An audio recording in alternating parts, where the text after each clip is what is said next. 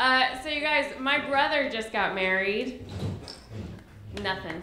My brother just got married. It's very exciting. Of course I went to the wedding. I wouldn't miss it for the world. I rented a car to get there because I wasn't sure if my car would make it or not.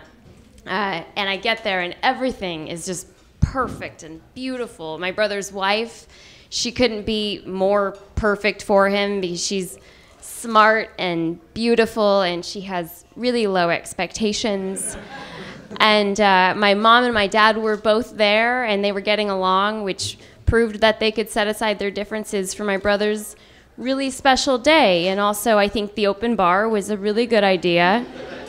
But I got home and I got really depressed because I realized I may never be able to afford a new car like the one I rented to get there. And it's just very upsetting when you want a Prius C.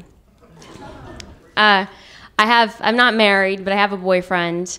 Lately we've been getting in a lot of arguments, really kind of going at each other's throats because he's really jealous of our dog.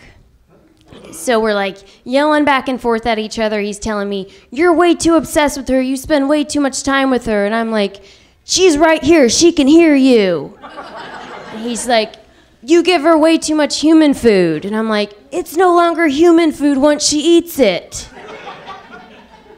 And then he's like, "She keeps interfering with our sex life."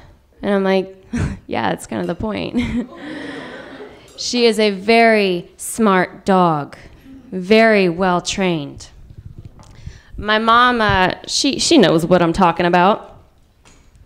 My mom was married for 30 years, which is a long time, to 6 different men.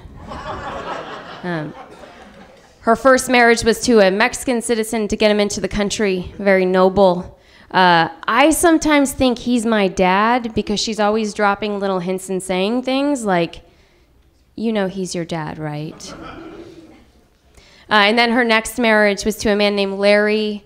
He was the love of her life. She never told me that, but I know because she has a tattoo of his name on her ass.